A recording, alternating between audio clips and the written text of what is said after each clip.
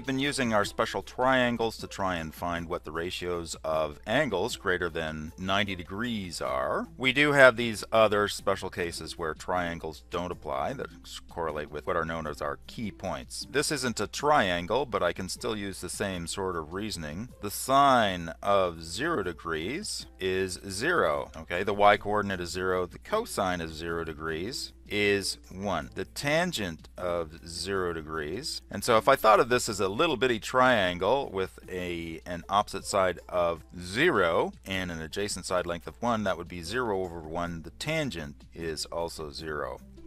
Let's go up here.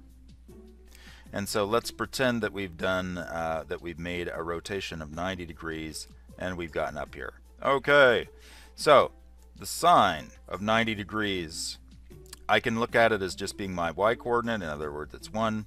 Cosine of 90 degrees is the x-coordinate, or the adjacent side, which is 0.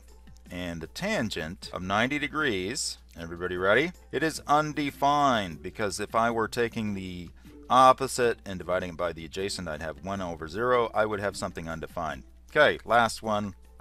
You can do this fourth one yourself. Let's go all the way over here to the sine of 180 degrees, and that is just the y-coordinate, which is 0. Cosine of 180 degrees is the x-coordinate, which is negative 1.